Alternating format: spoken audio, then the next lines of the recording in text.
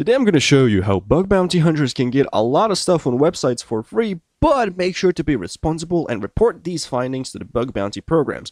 And if you want to learn more about this, make sure to check out the course, which you can find using the link in the description down below.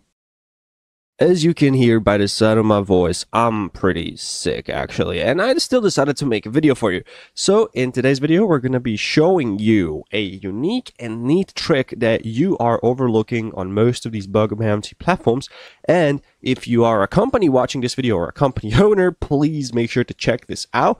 I will explain later in the video what you should do instead of what these guys did in this test website. So without further ado, let's just go straight into it. So the one thing we have to do right here is purchase this lightweight leather jacket, but you can see that it's quite pricey. So let's click on view details and let's add this to the cart. Now go over here back to the cart and you can see that we can't quite purchase this just yet. So let's go over here to the account and let's log in with our default credentials.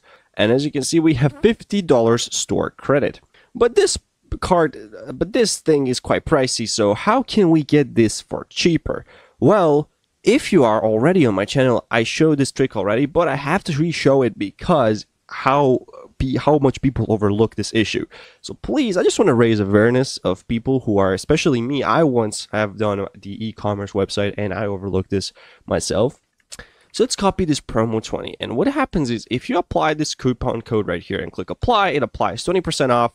And that's it. It's just a little cheaper, but still we can't purchase it. So let's remove this promo code and let's go over here and enable Foxy Proxy. Let's do that. So let's now enter in promo code again and let's click apply. And then let's kill our proxy so that we can observe what happened here.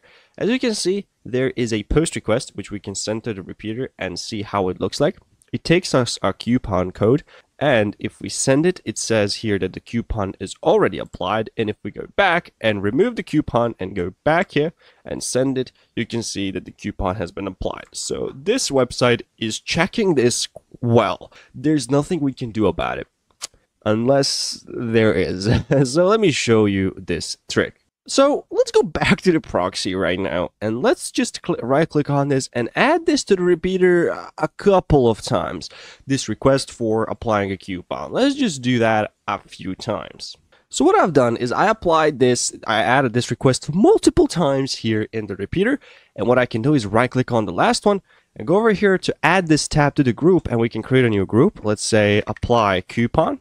Then you can select the color, for instance, I don't care, you can select anything, and then drag each tab and put it right here in this group. After you have done this, you can basically close this up and now you're good to go.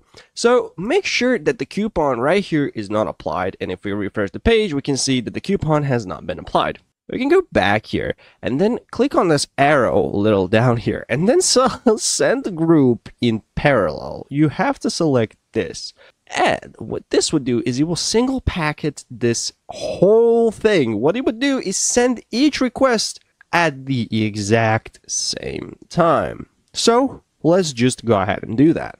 So if I click this button right here, as you can see, we get this coupon applied for our 9th, 10th, 11th, 12, 13, 14, 15, 16, 17, 18, and 19. So some of these requests, as you can see, show that the coupon has been applied, but some of them show that the coupon has not been applied. And if we go back and refresh the page, we can see that the promo 20 all of a sudden takes us $1,000 off of this leather jacket. So let's just repeat what we have done with more requests. So right now I've added more requests and I'm gonna send this all in a parallel. So let's just see if this will drop it down to a lot.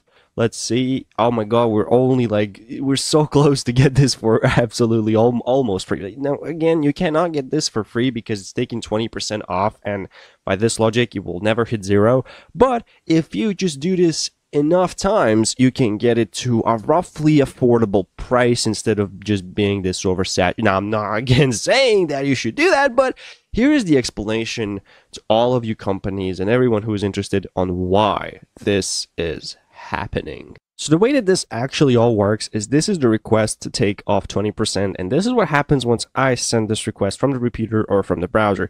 It first things first hits this server right over here, which then forwards it to the function which is responsible for taking off 20% off. So it goes over here then, which applies 20% off to the product which you have added to the cart, and then it goes over here and then saves the fact that you have applied 20% off, and then the request is gone.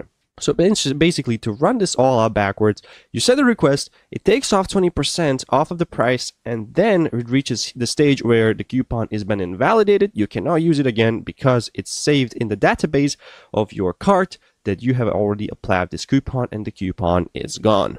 So the way that this attack works is once I send a one request, for example, I'll send two. Once I send the one request and it hits here, I also send another request just literally a millisecond after, or not even a millisecond. It's just so small amount that the server gets very confused.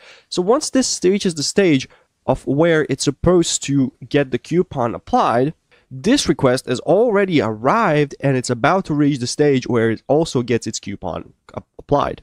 Once this request has already applied the coupon and it's about to hit the server where the coupon is invalidated, this one reaches the stage where it takes the coupon, and we just successfully applied the coupon 2 times before the coupon has been validated. AKA, this is called race conditions, and there is a safe way to implement this. But if you want me to make a video about that, or you want to learn more about this, make sure to check out my course. Link is in the description, and if you use the code on the screen, you get a huge amount of % off. And don't worry, this actually works normally. You should. Don't encourage you to test it because I'm not using my own functionality again, so make sure to check it out. Link is in the description.